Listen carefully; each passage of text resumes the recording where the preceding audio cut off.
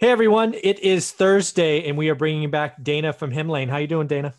I'm great. Thanks, Michael, for having me. I love our conversations because we just talk about things that landlords, new investors think about. So the first topic of our three-part series is going to be, you know what? What are tenants responsible for in maintenance, right? I've been a landlord, had thousands of tenants. So I'm curious what you think about this topic. So you sent this topic and I agree with it. So what are your first thoughts? Well, my first thoughts have to do with emotion, right? Typically, when you're a new landlord, and talk about single family homes, just because Sure. that's where the market is now. And one of the things is landlords get really emotional when the tenant doesn't agree with them on something, right? And so, how do you mitigate that? How do you make it just a really smooth, easy management experience? And so, one of the things comes to responsibilities and who's going to pay a bill. Both tenants and landlords sometimes escalate that, and it becomes emotional. And I think this, you think that. So, there's some things that are kind of common practice. For example, general cleaning, right? The general cleaning of the property should be tenant responsibility, right? But then it comes down to things like garbage disposals, right? If you do have a garbage disposal and there's an argument to take that out of your rental property, but if you do have a garbage disposal in your rental property, who is responsible for that if it breaks? And one of the best things to do if you think there may be something that may be tenant damage is notifying the tenant before the service is performed to let them know, just as a heads up, if we find something down the garbage disposal that is not normal wear and tear, that the garbage disposal just went out, that would be your responsibility. Or if you didn't troubleshoot and you didn't try to click the reset button on the garbage disposal, and we send out a plumber and suddenly they have an $89 service call rate because you didn't do the troubleshooting steps, again, that is going to be your responsibility.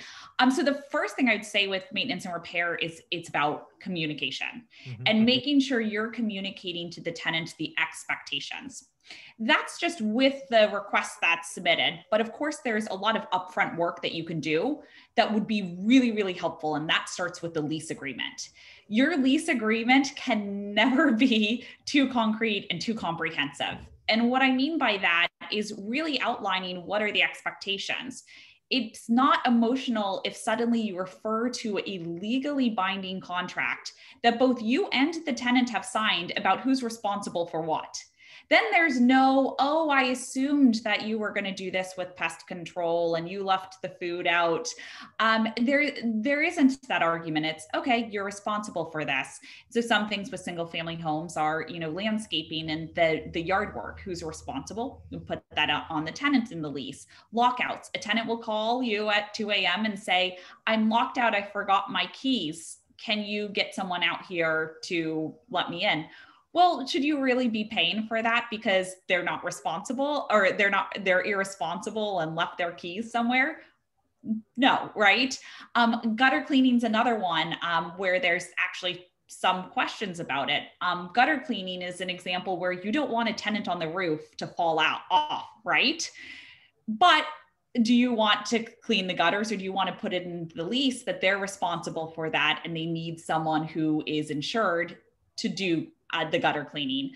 So a lot of it has to do with what's in the lease agreement, and then also where your rental property is. So know your location, right? If you're in a hurricane or a natural disaster area, who's boarding up the windows?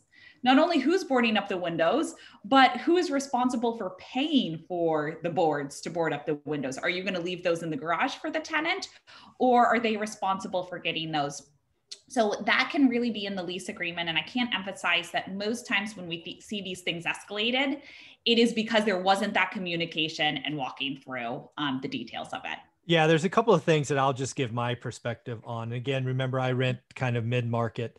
One of the first things I chuckled when you brought up garbage disposals. About a decade ago, maybe 8 years ago, I had the kick of, you know what? I'm going to take my 10 nicest houses and I'm going to add garbage disposals. That was a mistake. Uh, Talk about the most service calls I've ever gotten. And very quickly, I think I ripped out 8 of the 10 in less than a year. I mean, it was just non-profitable. I can't tell you how many times eggshells and other debris was put down there. And of course you can bill back the tenant, then there's a collection issue, and then it just creates more drama than it was worth.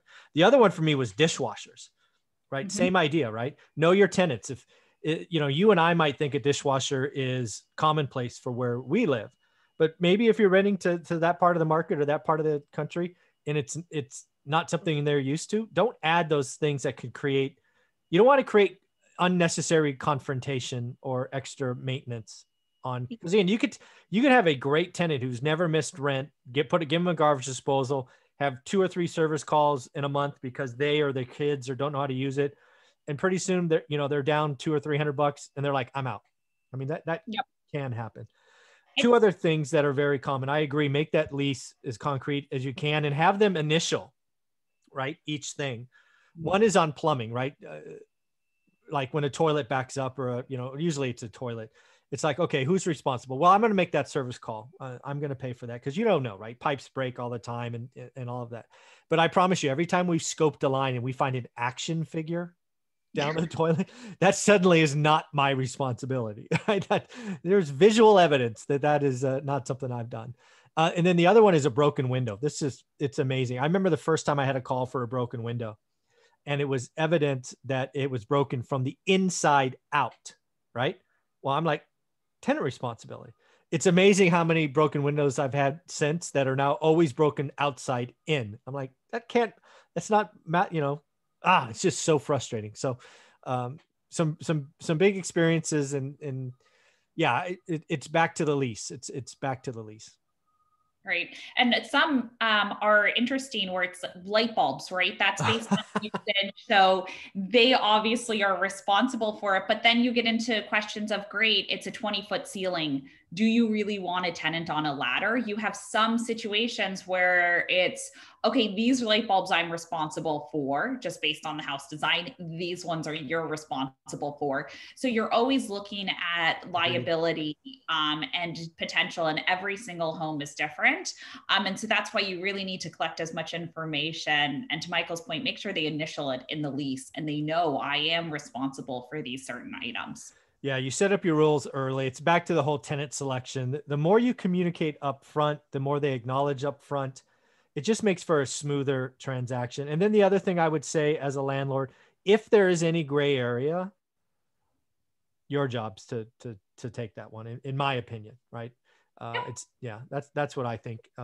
Take it and then put it in your lease next going time. forward. Right? You're constantly updating that. It's like marketing. When a tenant keeps asking the same question of, does the rental property have this? Go update the advertisement and mention, does it have it or not? It will save you a lot of time. Totally agree. Any closing thoughts on this? This has been a lot of fun to talk about.